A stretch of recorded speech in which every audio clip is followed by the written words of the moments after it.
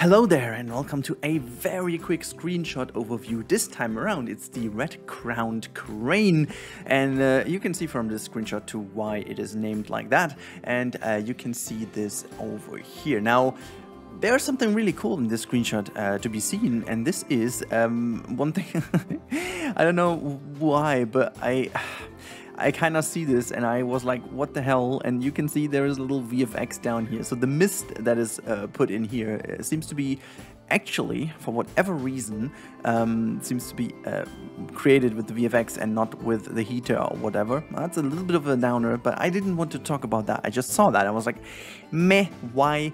But we can see the crane in here, and believe me or not, I am super hyped for this specific animal because of many reasons. So first reason is that we were desperately lacking some, cranes kind of thing like that in the game. We have obviously the flamingo, but they have a very specific way of walking and a specific neck, obviously.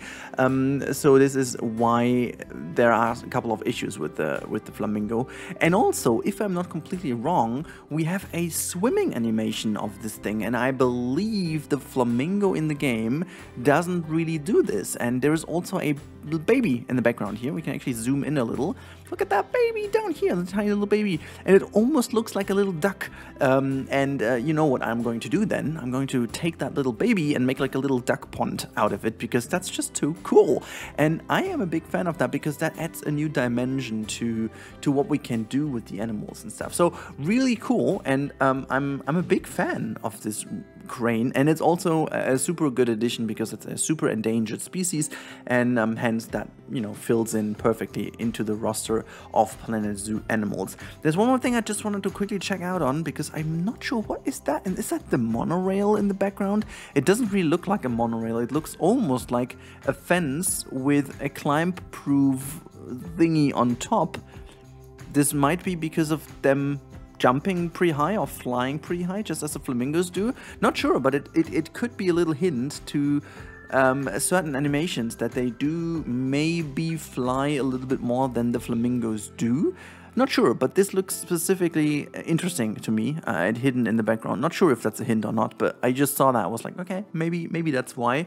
But yeah, there's not really that much more to speak about. I love the little beak about here as well. I like the different versions of those two. I think the coloring is already a little bit different, and obviously just color-wise and so. But yeah, I'm a big fan, and so that's it. Thank you for watching. I guess we are going to talk more about screenshots in the coming days, and yeah, hope you have a good time. Let me know in the comments down below if you're excited for the red-crowned crane, I should say. Sorry for this little animal. Yeah, have a good one. Stay safe, everyone, and goodbye. Little correction at the end. Of course, flamingos do swim in a way, but I meant like the little ones looking like a duck, to be more specific. That's it. Goodbye. Bye.